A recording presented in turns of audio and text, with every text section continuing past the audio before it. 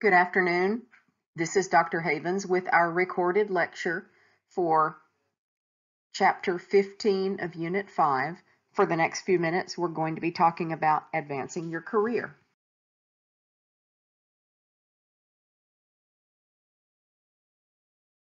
Graduation is not the end of your learning, but it's the beginning of your journey toward becoming a professional nurse.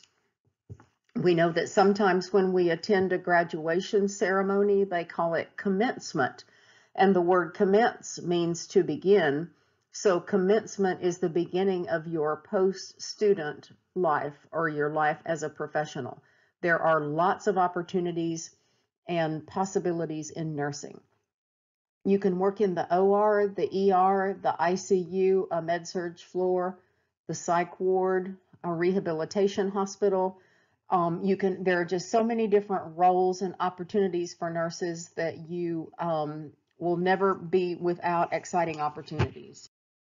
As we know, there are several paths to becoming a registered nurse. There are still a few diploma programs around the country. In the olden days, prior to the 1960s, nurses went to the hospital and trained. They didn't actually study in a college or university. Typically, the diploma programs were 3 years. Often they involved the nursing students living in a dormitory on the hospital property, and then they worked shifts as students in order to get their training, in addition to having classroom exercises. But this meant that they had an awful lot of clinical experience, and when they graduated, they really were able to perform clinically very well. In the 1960s, there was a shift to move the didactic or the theory portion of nursing into the community colleges and universities, and then move away from the hospital setting for nurses training. Now, I believe there's only one diploma program left in Florida, and it may be down south. I think it's associated with a hospital in Miami, but I'm not exactly sure, so don't quote me. But by and large, the diploma programs are gone. There has been a push, as we said previously, to have the BSN as the entry level for practice. However, there's such a nursing shortage that most people are against this. They say that it would increase the nursing shortage if it took 4 full years for people to train to be nurses as opposed to 2. People can always get their ASDN and then go back to school and get their RN to BSN degree, as opposed to studying for a full 4 years in a generic BSN program. So the next level of nurses training after the bachelor's degree would be the MSN, Master of Science in Nursing. These are usually specialized roles such as nurse educator, clinical nurse specialist, and maybe nurse practitioners. The highest degree in nursing are the doctoral degrees, which is either a PhD in nursing, which is a research-based degree, or either the DNP of Doctor or Doctor of Nursing Practice, which is generally a clinically oriented degree. Any transition in our life is always a challenge. A transition can stress you out and even shock you if you're not prepared for it. So generally, employers are going to expect new nursing graduates to come to work ready to provide safe patient care, to have good organizational skills, to be able to prioritize and delegate, and provide leadership to ancillary nursing personnel. This can be a huge expectation for students, but you can grow and adapt and roll with it. Here's an example of the type of transition you may find yourself in.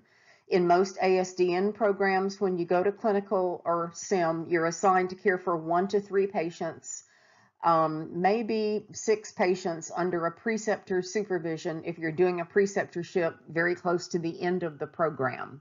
So when you get on your first nursing job, you might work 7 days in a row, either 8 or 12-hour shifts, caring for 10 or more med-surg patients. In addition, you may be expected to supervise several ancillary personnel, the LPNs, nurse techs, and nursing assistants. So you have to focus on efficiency, speed, the amount of work getting done rather than the quality of the work. And this creates a good deal of stress because it's just a different pace than you've had in nursing school, but you can adapt to it. There are a variety of transition to practice programs in addition to this course that you're currently taking in leadership. This is a transition to practice course to prepare you for what to expect. You can do a menteeship in a hospital or the facility that hires you for your initial registered nursing job. They can give support and teach you about time management, communicating with the team, and other skills that you need. And you can do a formal internship or residency program, kind of like the STAR-IN program that's offered at some of the HCA hospitals. These tend to be 6 months to a year. You get your skills, and this is a good way to transition into practice as a new registered nurse. So the advantage of the menteeships and residency programs are that they allow graduate nurses to develop a support network, and also it's a protected environment in which you can learn your skills and practice and get your competence and your self-confidence up, so that at the end of the residency period you will have achieved all of your technical skills, competence in decision making, and also good self-confidence. There are also orientation programs that you will typically be offered either online or in a classroom or that kind of thing at any hospital or healthcare facility to where at which you decide to seek employment.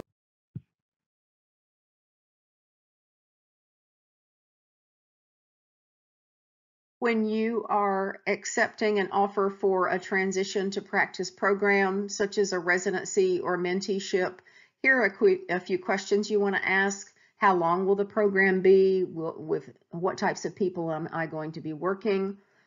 When will I be allowed to be on my own?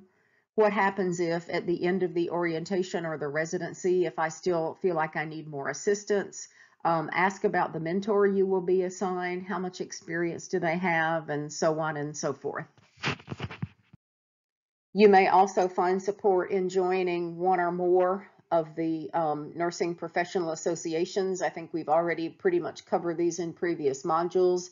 So we all know about the American Nurses Association. They advocate for nurses in the political arena in terms of legislation and public policy making. There are several benefits to membership.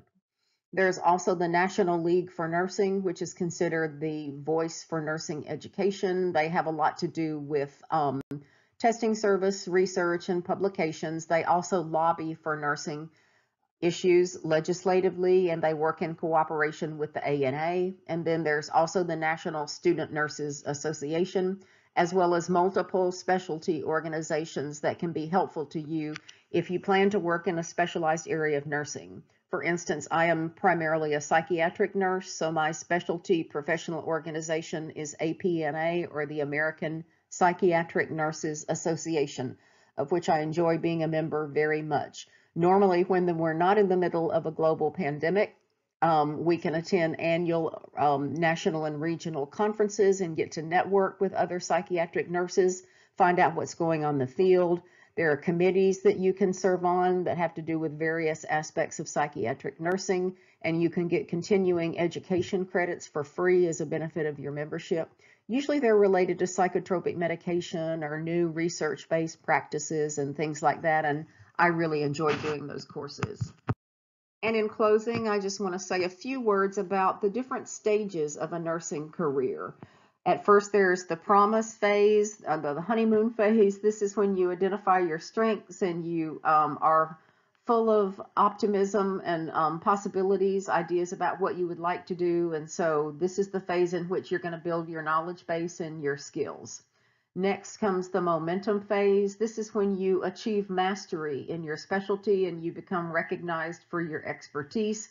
Maybe you get a promotion, maybe you achieve national certification in that specialty area, or that kind of thing. Another way to know that you've achieved mastery is when the new graduates come in and you realize how much you've learned by being on your job for several years, and that can be very gratifying to know that you can now mentor the newbies through the process that you went through. The final or mature phase is called the harvest phase. This is the final phase of your career that can last many years. This is when you reach your prime in the professional, but you will always need to grow and develop to hang on or retain your status and your position. And in conclusion, I want to just reiterate that once your transition has been successfully accomplished, and I know that it will be for all of you, the practicing nurse can look forward to many career opportunities available in nursing and have a wonderful career. Thank you very much.